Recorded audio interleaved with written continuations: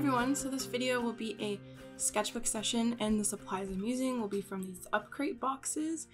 Upcrate sent these to me just to make a video about and to try out these supplies. I think these boxes are really cute and there's a little keyhole at the front. And I'm excited to just film a sketchbook session that I haven't really done that kind of video in a while. I have a coupon code for all of you if you want to get Upcrate, and it also supports me when you do, if you want. So let's see what's inside. I'm very excited. I don't know how this is supposed to be opened. Okay. Cast off, loosen the lines. It's all like pirate themed and like sailing themed, which I think is kind of cool.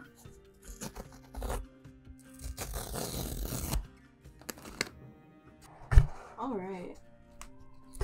It's always like, their packaging is really, really cool compared to other boxes. I'm always a fan of purple. So, I think this kind of talks about what art supplies are inside, but I will look at that after.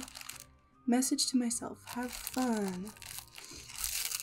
Oh, I don't want to rip it, but I kind of have to. Okay, I've been really into pencil crayons, so this is really exciting. These are Derwent's pencil crayons. Light fast. And Lyra. I've tried the Lyra ones. We got full foliage, magenta, violet, yellow ochre, mallard green, mid ultramarine. I think that says foliage. I missed the I. I was like, that looks like it's supposed to say foliage. And it comes with a sharpener. I think I have this exact sharpener, but mine kind of broke. No, I think you can actually slide this out, which is cool. I do have this sharpener already, I think. That's cool that they include a sharpener. And a pencil for sketching. Comes with paper. Oh, I kind of wanted to use my sketchbook, but I guess we can use paper. I could actually use these for Patreon originals. It's a very interesting texture to it. And I like how it's like a full size, because sometimes other art supply boxes are like very narrow and it's like a really weird format to work with all the time. This is the featured artist. Some information about the Derwent colors. Pretty cool. Let's look in here. Oh, this is like a envelope you can use. Pretty cool. Little postcard thing. Sticker. Another sticker. Upcrate battle.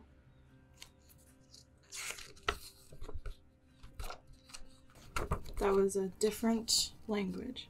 Comes with a face paint pack. I don't think this one did. Interesting.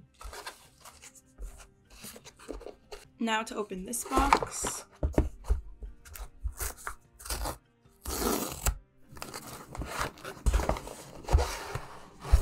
Alright.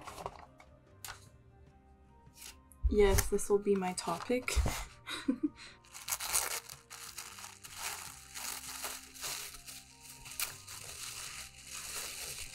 Okay. Oh wow, that's a lot of this tube. And what's this? What?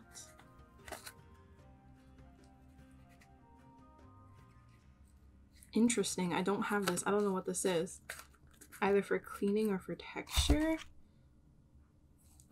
Another pencil. I'm not a fan of Cotman watercolors at all, really. I don't really like them. But I think they're fine in a sketchbook. So it's kind of cool to have these. I can use them with my gouache and not worry about wasting the watercolors that I do like, but I am not really a fan of Cotman. I know a lot of people use them though, but I just found a brand I like better. This is a nice brush. I'm always embrace new brushes because sometimes they can just get ruined.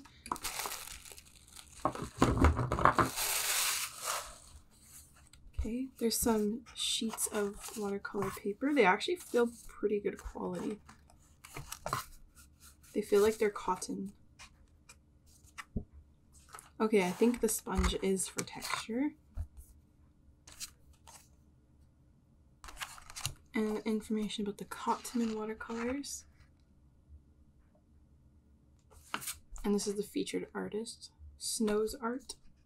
I really like their boxes. I think the packaging is my favorite part. Another cool envelope. Okay. The Upcrate battle is the challenge that they do with the art supplies. These are cute. Okay, let's see what this is supposed to be. So the sponge can be used for pretty much anything. It's like you can dab colors on it to get excess off your brush. You can use it to stamp. You can clean your brush on it, I'm guessing.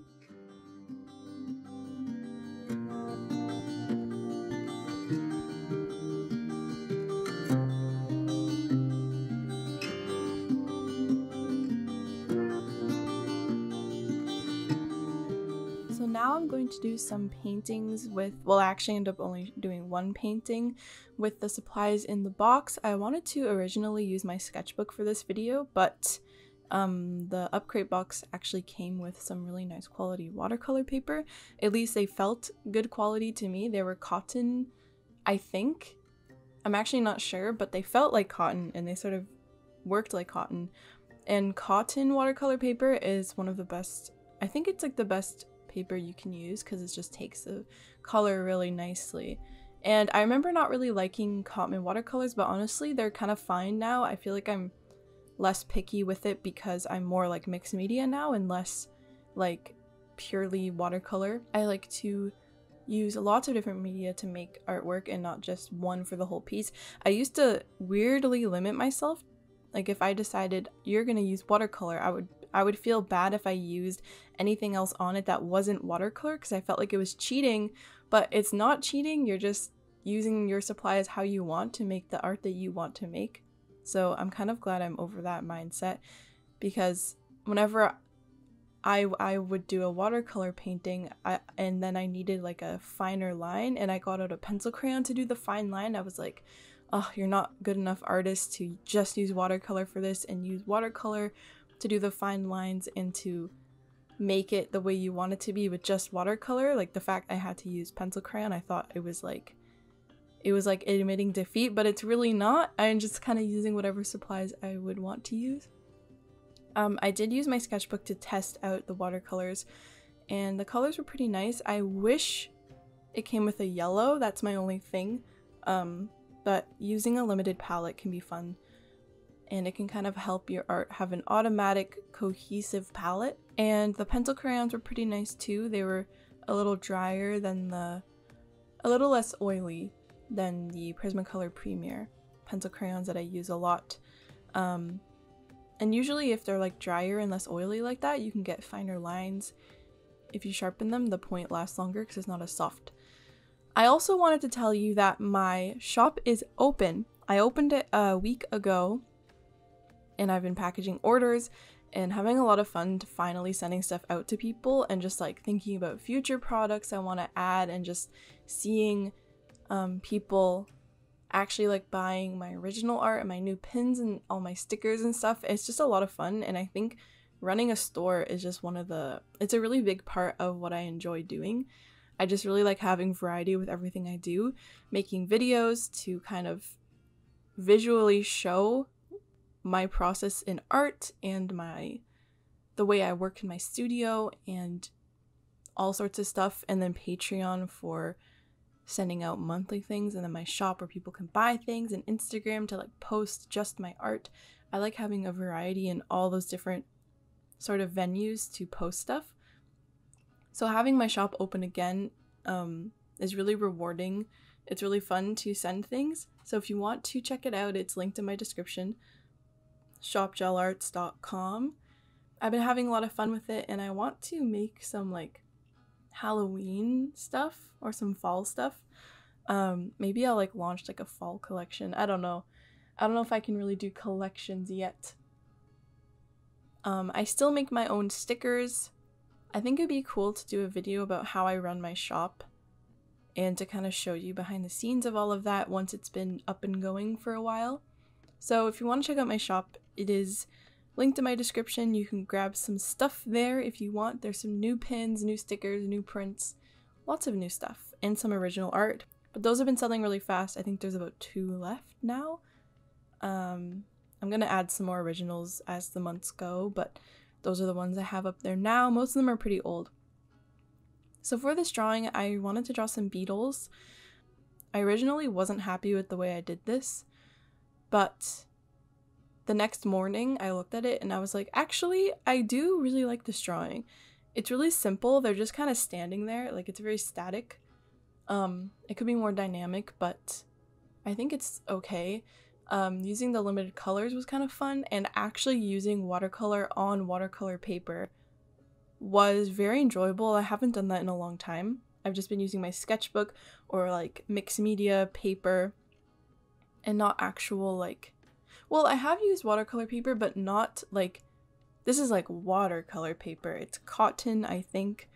It just feels really nice. It takes the washes really, really well, and doing detailed pencil work on top is fun too.